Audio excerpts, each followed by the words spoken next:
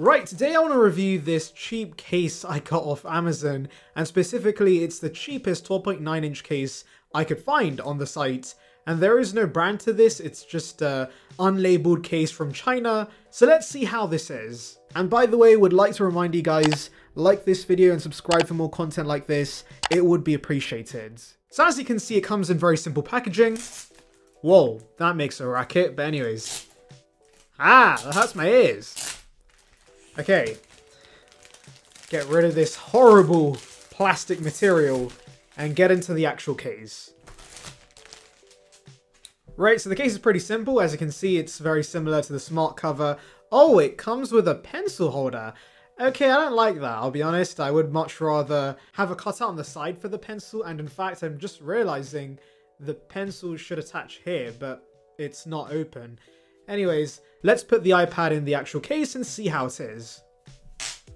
Oh my god, why is the packaging making a racket? I have no idea. Apologies for that.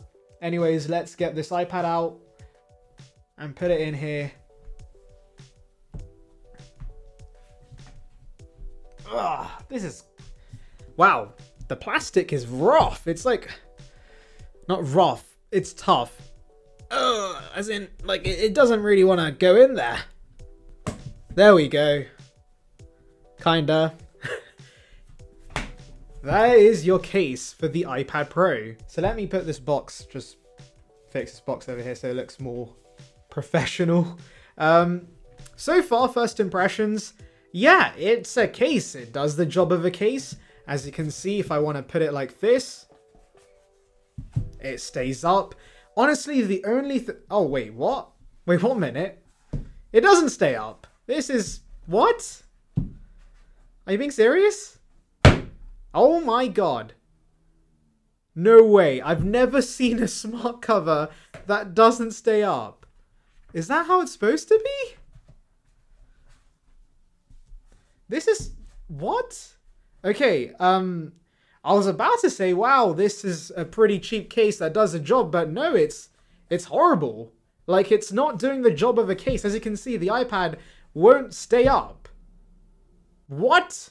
I can't lie, guys, this might officially be the worst case I've ever bought, because the buttons, for one, are so hard, like, you can barely press them.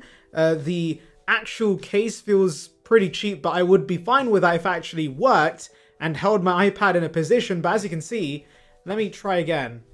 So it works like this, which is fine. If you want to write notes, that's a great position, but I was hoping to position my iPad like this, you know, for videos, but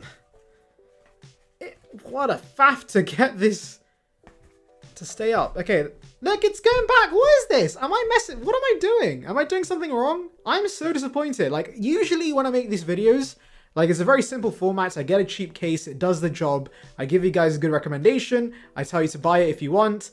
But for the first time ever, I have miscalculated. This case is actually bad. Do not buy this. This is horrible. Okay, guess I'm going back to Amazon to return this. But, I don't know. Will this video ever see the light of day? I have no idea. Just don't buy this case, okay? Whatever you do, do not buy this case. It's so bad.